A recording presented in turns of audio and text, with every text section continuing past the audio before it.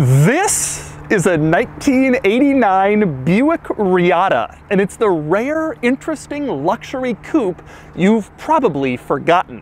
It's also filled with some crazy 1980s technology, so get ready, because today I'm going to review this car and show you what the future looked like 30 years ago, at least according to Buick.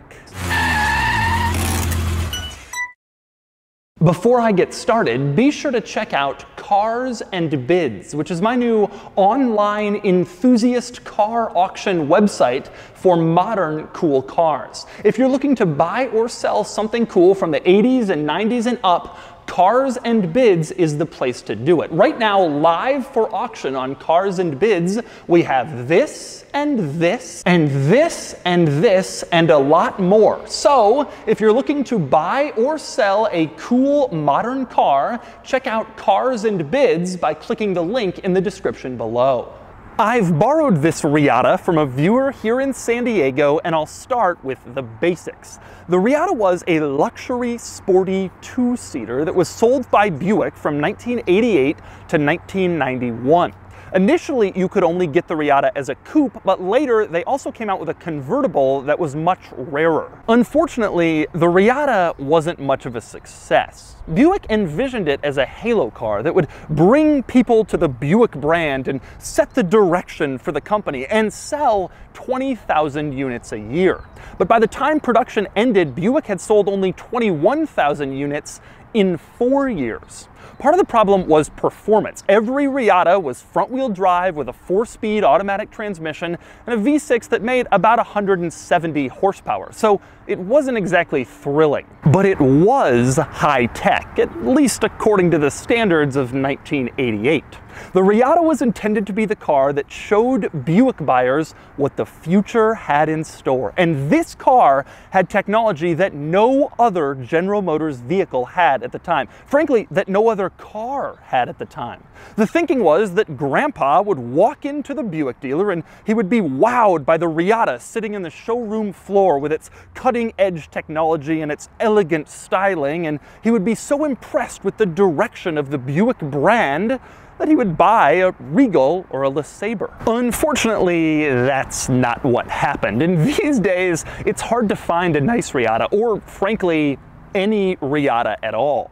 But today, I'm going to take you on a tour of this one, and I'm going to show you all of the interesting quirks and features from the hotbed of General Motors technology from 30 years ago. Then I'm going to get it out on the road and drive it, and then I'm going to give it a Doug score.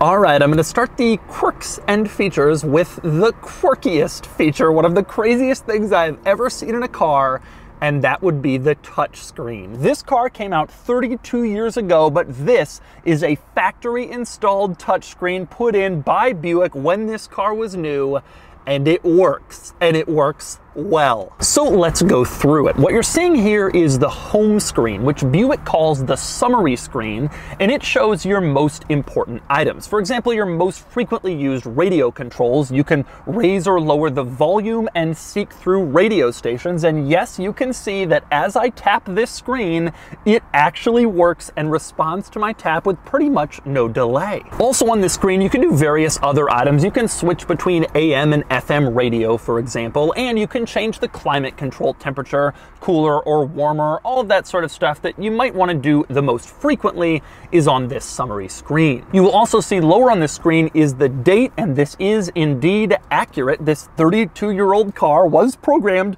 to be able to have this date still working in 2020, and it works beautifully. But the summary page is just one thing this screen can do. If you'll notice, positioned around the screen, there are 6 different buttons, and each one of them pulls up a different screen. For example, in the upper left, you have the climate button. If you push that, you have a more comprehensive climate control adjustment on here. You can put on the defroster, you can choose where you want the air to go, you can change the temperature, all sorts of typical climate controls you'd normally have in a car, but now they're in this touch screen. To me, me though, the very best climate control, maybe the best part of this entire touchscreen, is the fan speed graphic. You can see this fan is twisting in the upper right to let you know that the climate control is on. If you put the fan on high, the fan graphic actually speeds up to correspond with the higher fan speed. If you put the fan on low, the fan graphic actually slows down to correspond with the lower fan speed. That is just great attention to detail in this touchscreen. But of course, there's more to this screen than that. The button in the lower left is marked gauges, and if you press that, it will pull up your gauges,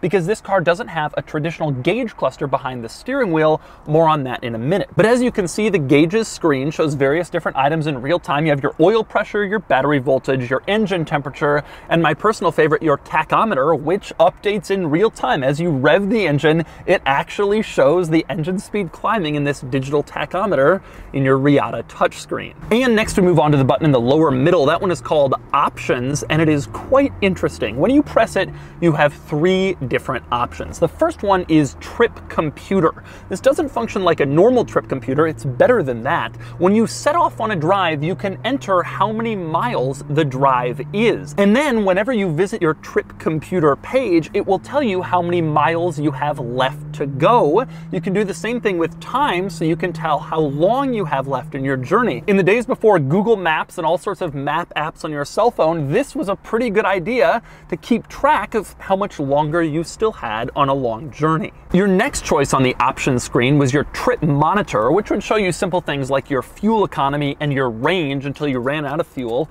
Although my very favorite piece on here is the overspeed alarm. If you pressed on that, you could set an alarm that would beep every time you went over the speed limit. Unfortunately, this car does not have traffic sign recognition like modern high-tech cars. Instead, you entered the speed limit manually, and that way it knew when to start beeping, and that was your overspeed alarm. And finally, the last thing in the options tab is a reminder. This one is very unusual. You press on that and you can choose like 3 letters that best sum up a reminder that you want to set. Then you can choose how often you want to be reminded, once, weekly, monthly, yearly, whatever, and then you could program it to remind you every week, month, year, whatever on a specific date. So maybe if you were prone to forgetting your spouse's birthday, your wedding anniversary, or some weekly task you had to do, set a reminder in your Reatta touchscreen and your car will remind you. And next up, the button in the lower right of the touchscreen was your status button. Nothing particularly interesting in here.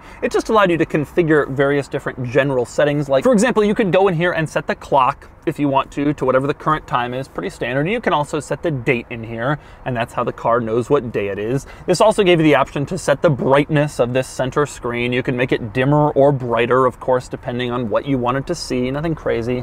You could also set the tone for the screen if you wanted it to beep or not beep every time you push it. And using the status menu, you could also run a diagnostic check, and the car would check various systems and let you know if everything was good. Pretty standard. But in my mind, the best of these screens is controlled by the button in the upper right, and that would be radio. Now, if you push that, you go on to the radio control screen, and you'll see some familiar items in here. You have volume, you have seek for the track, you have your radio presets along the bottom, nothing particularly crazy. But this car came with a cassette player, pretty standard from cars from this era. But if you look down at the cassette player, you'll see there's no way to open it. How do you insert a cassette in here? Well, the answer is you press eject in the screen. When you press eject in the screen, the cassette player below the screen actually opens up, which I just think is an amazing touch. This car was way ahead of its time in terms of touch screens and infotainment. But it wasn't only the center screen that was interesting in this car. You also had a screen behind the steering wheel where the gauge cluster would be in a traditional vehicle from this era. And there are quite a few interesting items in here. Now, in its natural position, this gauge cluster screen just showed you the stuff you expect. You have your odometer, your trip odometer, your fuel level, your current speed, all the normal stuff you'd expect from a gauge cluster. But it went further than that. For instance, you can press the test button in the lower left of this screen, and then for about a second, all of the lights in the gauge cluster light up to let you know that they all work. But it also has the function of showing you what all the lights are. My personal favorite is the one that simply says electrical problem. That's one you probably don't want to have light up on you, considering how much of this car is electronic. But probably the most interesting warning light in there is the one that says C Diagnostic Center. Check this out. car. I open up the door and then I put the car in drive and try to drive away. Instead of having a door open warning light in the gauge cluster, it says see diagnostic center with an arrow and points to the screen, which tells me that the door is open. So that see diagnostic center warning light actually alerts you to go look in a different place for the actual warning. Very interesting idea, and you can see that the gauge cluster screen and the diagnostic center screen really do talk to each other. It's very unusual. Now, next we have to move on to all the interesting buttons in the Reatta, and I'm going to start to the left of the gauge cluster. At the top, you have a button marked lights. You press that, and the lights turn on. Pretty simple. The interesting thing here is that this car has pop-up headlights, so here are the lights popping up, and then here are the lights popping back down. Not that unusual for a 1980s car, but it has them and they're worth mentioning. A couple of interesting things about the headlights. When you turn on the headlights, the reminder in the gauge cluster that lets you know they're on says halogen headlights on. It doesn't just say lights or have a picture of a light, it actually says halogen headlights on. Not sure why, but it does. Another interesting thing about the lights, over on that row of buttons to the left, you can see there's a separate button to turn the lights off, and it is marked simply lights off. Now below that, you have a little dial that says Sentinel with 3 options: off, delay, and high. This was what General Motors called the Twilight Sentinel, and it was a feature that basically measured how dark it was, and then the headlights would turn on automatically when it got dark. We today call this automatic headlights. General Motors called it the Twilight Sentinel. Now you may be wondering what the delay feature on that is for. If you had it on delay, the Twilight Sentinel would operate like normal, but there would also be a delay in turning off the headlights when you parked your car so that you could walk into your house at night and the lights would still be on to provide a little extra security. But over on the right side of the gauge cluster, things get unusual again. Most of what you see on the right is your wiper controls: high, low, wipers off. One thing I like is the intermittent wipers are controlled with this little switch that says pulse, min, max, and then you have to push the tiny little switch part to adjust the pulsing of the wipers.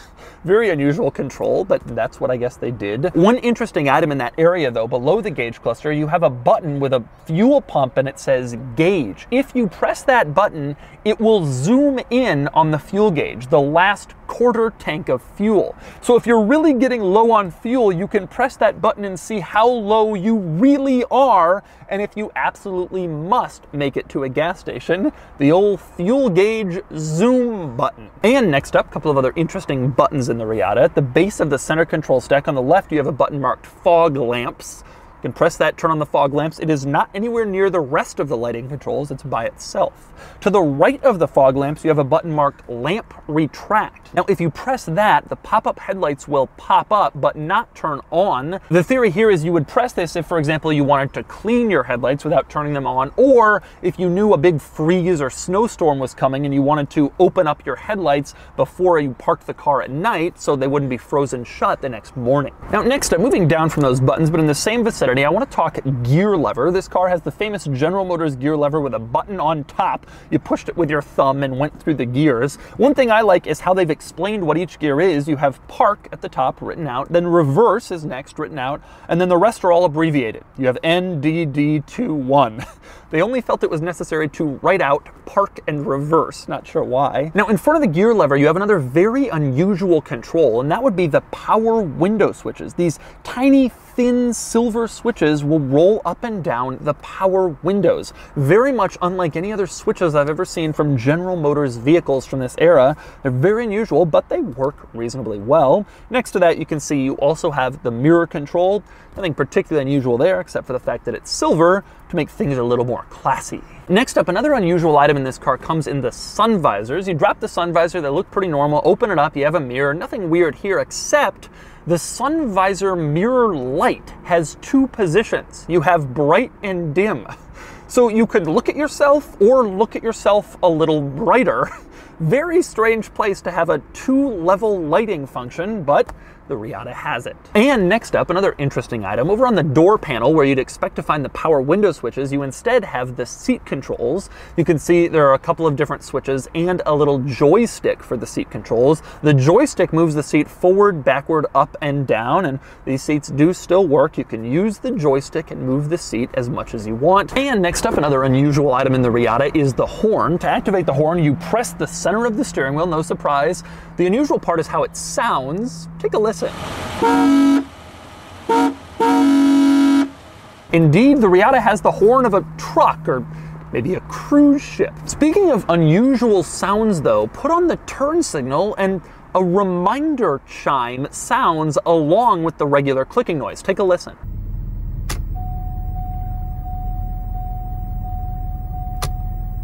I guess they did this because so many old people in the 80s and 90s would just put on their turn signal and not hear the clicking sound and just leave it on. So that reminder chime was to let you know, hey, your turn signal is on, you should turn it off. And next up, another interesting item in the Reatta. If you open up the center console, you can see there's this velvet-lined piece with ridges.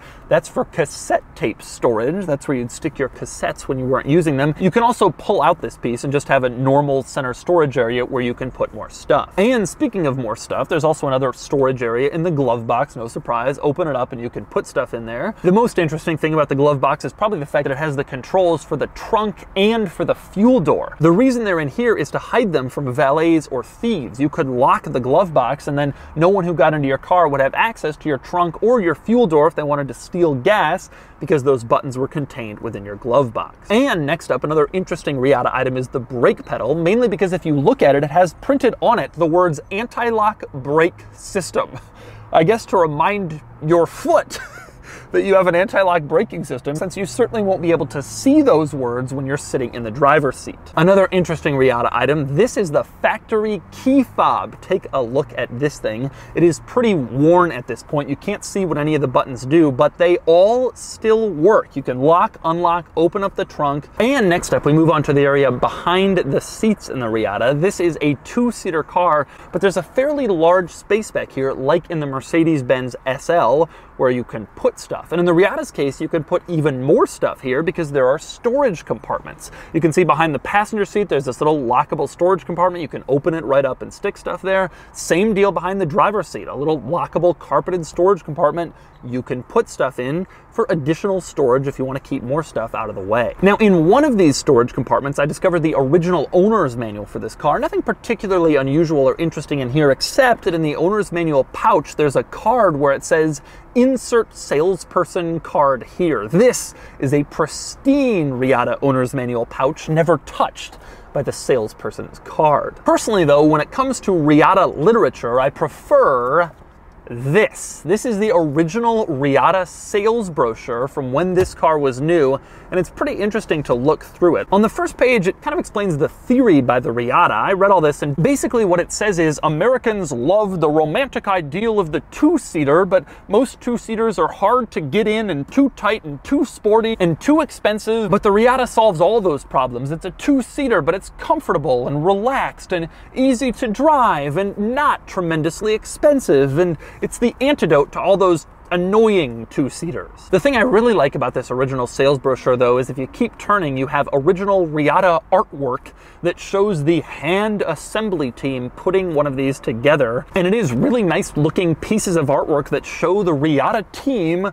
hard at work. I like that. And next up, we move outside the Reatta, and I want to start with the trunk, which I will open with the key fob. And once you get into the trunk, you will discover that it is quite large, which very much goes along with Buick's theory of making a two-seat coupe that was more practical and luxurious than other two-seaters. The one problem with the trunk, though, is access height, because you have to lift whatever you're putting in here over this giant lip, and it's hard to get stuff all the way in here. And the reason it's such a challenge is this rear light bar. This light bar goes across the entire rear end of the car. It says Buick right in the middle, and the owner of the car told me it has 11 different light bulbs in it in order to light up the entire light bar. So those would eventually go out and you'd be changing light bar light bulbs all the time, or you would just leave them burned out and there would be random dark spots in your Buick light bar. Interestingly, light bars are making a comeback with modern cars, so one could say the Reatta's design was ahead of its time, at least in that aspect. Now, next up, another interesting item with the Reatta was badging. As you can see back here, You have a Buick badge right in the middle, but aside from that, the rest of the car mainly said Reatta. You have front and center on the hood, for instance, an R, which was the Reatta logo, and it mainly says Reatta pretty much everywhere else throughout the exterior of this car. And also, when you open the door sill says Reatta, not Buick. The center of the steering wheel has the Reatta R logo, and even the glove box says Reatta in large print, and then by Buick in small print underneath. The Reatta was really intended to be kind of the next generation of Buick, showing the way forward for the brand and leading with this new special Reatta. And speaking of the future of Buick, let's talk two other important Reatta items. One is styling. This car was supposed to be futuristic. That was the intent Buick was going for with this look. It was far more aerodynamic than anything else General Motors was making in the time. It had no grille in front. It was a totally new look intended to signify a totally new Buick. Unfortunately, things weren't new under the hood. You had the typical General Motors 3800 V6. This engine was used in varying capacities and evolutions in literally millions of General Motors cars over the years, and in the Reatta it just wasn't very inspiring. 165 to 170 horsepower made it to a 4-speed automatic. It just didn't really motivate this car very much. The new styling and the futuristic technology and the marketing and the brand of Reatta was all way ahead of the powertrain, which was just simple, old school, boring General Motors. Now, two other interesting items worth noting up here, both related to lighting. One, the pop-up headlights. If for some reason they don't pop up, you can open up the hood and there is an emergency little dial you can see that allows you to twist it, and that will raise up the pop-up headlight manually, just in case for whatever reason your headlight hasn't automatically popped. It's like a backup manual headlight popper. The other interesting lighting item up here is the cornering lights. When you put on the turn signal, take a look, there's a white light that also goes on along with the turn signal. They called these cornering lights, and the theory was if you were signaling to the left, you were probably going to the left, so maybe you wanted a little more illumination over on the left side to see what was there, and so every time you put on your left signal, the left cornering light came on, your right signal, the right cornering light came on. This was actually a pretty good idea, and modern luxury cars are starting to bring it back. When you turn the steering wheel in some modern luxury cars, there are little auxiliary lights in the bumper that light up just like these cornering lights did 30 years ago. And so those are the quirks and features of the 1989 Buick Reatta. Now it's time to get it out on the road and see how it drives. All right, driving the Reatta. Unfortunately, the driving experience of this car is the low point. The technology is cool. The marketing and the positioning of the car is cool. The story of the car is cool. The driving experience, being a front-wheel drive, 4-speed automatic, 3800 GM from 30 years ago, not really all that special. With that said, I am thrilled to be behind the wheel of this car. I'm really happy that I was able to find a nice Reatta to shoot. This one is a little dirty on the outside because it rained yesterday, but it is really the nicest Reatta, especially because that screen works. Obviously, in a lot of them, it doesn't anymore. And one important component here, the Reatta is one of these rare cars where it was important for me to find an early model year because Buick later decided that the screen was too costly or too confusing, and they removed it for 1990. So only the first 2 model years of the Reatta even have the screen. After that, they just went with normal buttons and switches, I guess. So how does it drive? I'm gonna floor it right here. It's actually not so bad. It's not that slow. 165 horsepower was the number. It later grew to 170. It's not a fast car, certainly, but it's peppy enough. Can keep up even with modern traffic, no problem. Can drive on the highway, not really an issue. But it certainly is not exactly fun. So for people who wanted a 2-seater because they wanted to have fun, this wasn't really the car. And if you wanted kind of a luxury car that was practical, this wasn't the car either because there were only 2 seats. One thing I must admit I am a little surprised about is steering and handling. The steering is vague on center, but after that, it's pretty direct and reasonably connected. And I'm a big fan of precise steering feel, and this car doesn't do such a bad job of it. The handling is also not so bad. It's a relatively small car. You're not going to throw around corners like a rear-wheel drive mid-engine sports car, but it's more fun fun than you might think when you drive around in it. I also never really loved the look of the Reatta. It was intended to be futuristic, or like an 80s person's take on what they thought would look good in the future. Frankly, I don't think it does. Not really an attractive car. And it definitely has not aged well. Definitely looks outdated. And so that's the 1989 Buick Reatta. This is a rare and special car, although not a particularly valuable one. Even the nicest Reatta in the world is probably only worth $10,000 or maybe $12,000. But it is nice to check this car out and see what General Motors thought the future would look like 30 years ago. And now it's time to give the Reatta a Doug score. Starting with the weekend categories and styling, I've never liked the look of the Reatta. It's fine, but that's about all I'd say, and it gets a 4 out of 10. Acceleration, it's quite slow. It does 0 to 60 about 10 seconds, and it gets a 1 out of 10. Handling is better than I expected, but still not great, and it gets a 4 out of 10. Fun factor is fine. It's not especially fun for a coupe, but it steers well, and it's acceptably enjoyable, and it gets a 4 out of 10. Cool factor is pretty low. For years, these were uncool, an old people car that failed, but it's gaining more interest, and it gets a 4 out of 10 for a total weekend score of 17 out of 50. Next up are the daily categories and features. The Reatta was advanced for its time, and it gets a 4 out of 10, which is really strong for a car from this era. Comfort is average or a bit above, and it gets a 6 out of 10. Quality is only okay, not great, and it gets a 6 out of 10. Practicality, normal for a two-seater car like this, and it gets a 2 out of 10. Value is only okay. These are cheap, but they don't really deserve to be expensive. They're not particularly fun or fast or even really all that rare. Still, they're cool given the price, and the Reatta gets a 6 out of 10 for a total daily score of 24 out of 50. Added up, and the Doug score is 41 out of 100, which places it here against other somewhat similar cars from this era. Truthfully, the Reatta was a flop because of uninspired performance and odd styling, and that still remains true today. But oh man, that touchscreen and other futuristic tech. It may not be an especially cool car, but it's certainly fun to look back and see what the future looked like in the late 1980s.